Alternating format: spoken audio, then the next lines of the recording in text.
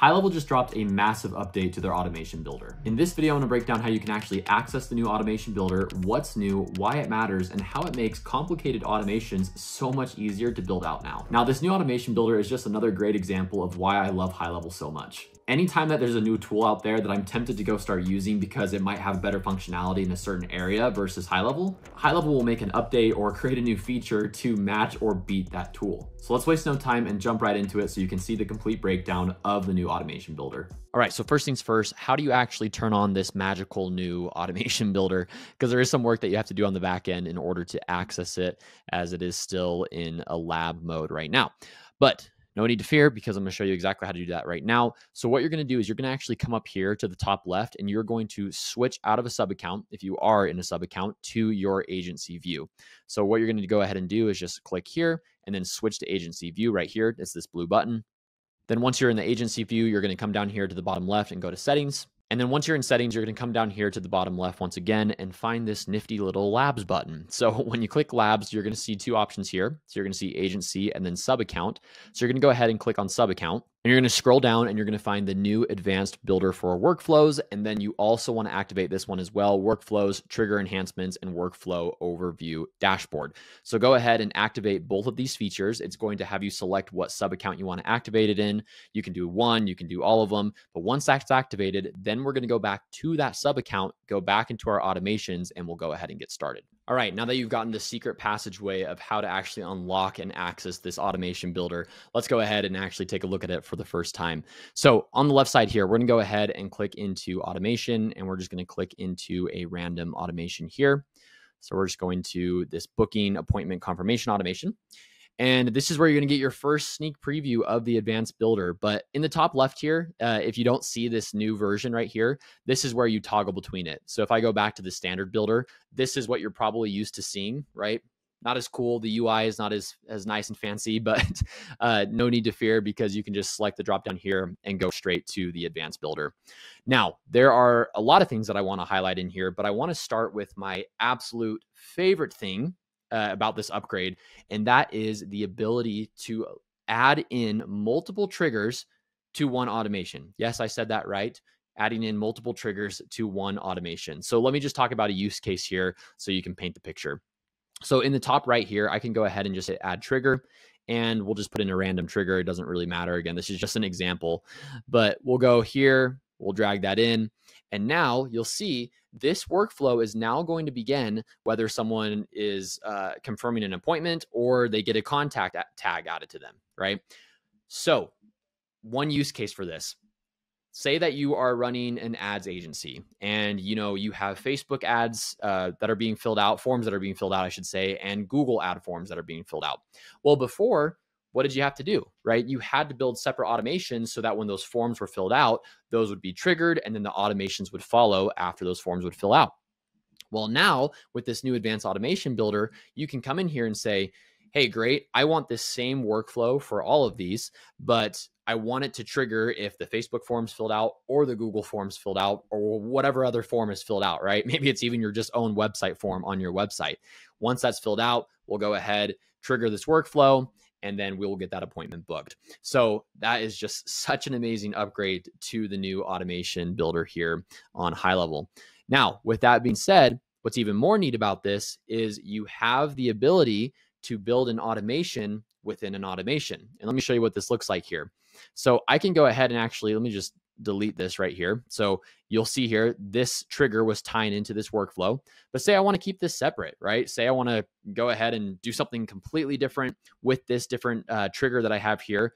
I can go ahead and say, hey, I'm going to actually send an SMS, once I put a contact tag on here. Let me just go ahead and just do it. Hi, it's me, Nate. Perfect. So I'll go ahead and save that. And now, boom, I have a whole nother workflow being built out here. Now I can go ahead and highlight this. I'll move this down a little bit. Now, that's another feature that I love. You can highlight and kind of move or edit around different pieces of the automation at once. But let me go up here into the top left and start running through some of these different functionalities. So you can put comments in here, right? Hi, it's me. Nice to meet you, or nice to see you, I should say. So if you're working on different automations with team members, you can go ahead and collaborate right there. But I love this new sticky note feature, because what you can actually do, let me zoom out here a little bit. is this is a great way to actually organize your automations. So let me go ahead and put a sticky note right here and say I want it to be a part of this workflow. And then let me go ahead and put another sticky note here and we'll make it a part of this workflow, right? So I can come in here and say, hey, for this one, this is, confirming the appointment. And for this one, it's sending a thank you text or whatever it is, right? Again, you can edit this around and then you can make this look pretty, right? I'll go ahead, increase the font size here. I'll bold this. And now just like that, right? I'm staying really organized and I can say, okay, so this trigger leads into this workflow. This one leads into this. And you can just, again, stay very organized there. So love the sticky note feature. The next thing about this, and I purposely didn't attach a calendar to this workflow because I wanted to I wanted you to see what this looks like. So on the left side here, you'll see you can actually check for errors within the automation. So I can come here and it's going to say, hey, Nate, this is a workflow that is supposed to be tied to, appointment bookings, but there's not a calendar found. So how are we actually supposed to go in and know when an appointment's booked if there's no calendar found? Okay, great. Let me go in, make sure that calendar is attached so I can make sure that that automation is working properly. So again, just a really neat feature to make sure that everything's working properly along the way. Another thing that I absolutely love about this new automation builder is this stats view right here. So let's say that you are doing a reactivation campaign, right? If you're not familiar with a reactivation campaign, we'll do these with a lot of businesses where, maybe they give us a list of previous customers. We'll go ahead, send out SMSs to them to give them maybe a special deal or something to get them back into the door. So with this, when you're building out a workflow, if there's email or SMS steps along the way, it will come in here and say, hey, these are how these different SMSs are performing, the open rates, the click rates, the delivered rates, whatever it might be. So as you are continuing to tweak and make your automations more powerful, you'll know exactly what steps you need to go in and adjust, which you could see before, but now this just gives you a really good, clean, and easy view to see some of those usage stats for emails that you're sending out, etc. Next part of this is the workflow switcher. And this is something small, but again, we love the small changes just to improve efficiencies. So before, if you remember, you would have to back out of a workflow in order to go into another workflow. Well, now you can just switch right between workflows right in here. So you can actually click between different workflows, build them out, and you're good to go there. And then finally, you have the version history. And again, this is pretty self-explanatory, but you can click into here, see what edits have been made from yourself or other team members, again, as you're collaborating on these automations. The last part is the workflow AI builder, and I'm going to make a separate video that dives a little bit deeper into this, but HighLevel has released its new workflow AI builder. So again, hopefully the name is pretty self-explanatory, but it gives you the opportunity to utilize AI. So you can give a prompt and describe the type of workflow that you want to create within HighLevel. And instead of going through and doing it step by step yourself, HighLevel will actually help you out with that along the way to just make that a lot better.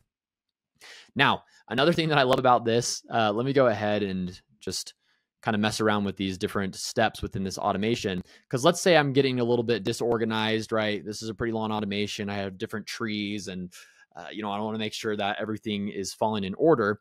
Down here in the bottom left, I love this format tree. I can actually click this and it will reorganize my automations for me.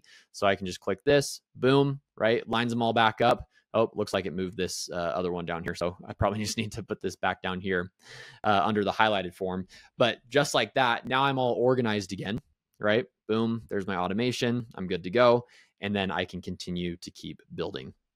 Finally, there are keyboard shortcuts for all the keyboard shortcut nerds out there, like myself. So if you come up here into keyboard shortcuts, you can actually, let me move my face out of the way, have all these different keyboard shortcuts to zoom in, out, whatever it might be, right, as you're building out your automations. So just some amazing updates to the HighLevel platform. And just, again, HighLevel is just so amazing of how it stays up to pace with these. Just a quick side story here, but I remember, for instance, with the AI agents, right? I was using a totally separate platform. It was called CloseBot. This was before HighLevel came out with any of their AI agents. And I had a connector and it connected into HighLevel. And then boom, HighLevel came out with that. And now I utilize HighLevel for my AI agents. And then same thing here with N8N. I can't even say that, but I know a lot of people were switching over to them in order to build out their automations, and now HighLevel is matching them. So the final piece that I'll end with here is like, what makes HighLevel better, right? What makes HighLevel better when it comes to some of the other automation builders out there? And I would say like the really key piece to this is everything's going to live in one platform, right? Because with N8N, you have your automation builder, but you might have to go in and connect a bunch of other tools. But within HighLevel, you have your websites directly in there. You have all your reputation managements, your CRM, your contacts, and everything else in between. So everything can just live in one simple platform. So HighLevel is absolutely amazing. Let's go ahead and finish up this video, but I hope you really saw the true power behind the new automation builder in this quick walkthrough. All right, I hope you found that breakdown helpful. If you have any questions at all, feel free to leave a comment down below as I try to go through and respond to every single comment. Also, if you want some additional resources on how to get started with HighLevel, I actually have a free course and a free community in the description below. Feel free to jump into that. It's a great opportunity to get one-on-one help from myself. I also provide weekly coaching calls where we can come together. You can ask any questions that you want, and we all talk about our experiences of how we're continuing to scale our businesses. So feel free to check those out. And as always, please leave a like, please leave a comment down below. And finally, please subscribe to the channel because we give all of this away for free. It really does help us out. And with that, we'll see you in the next video.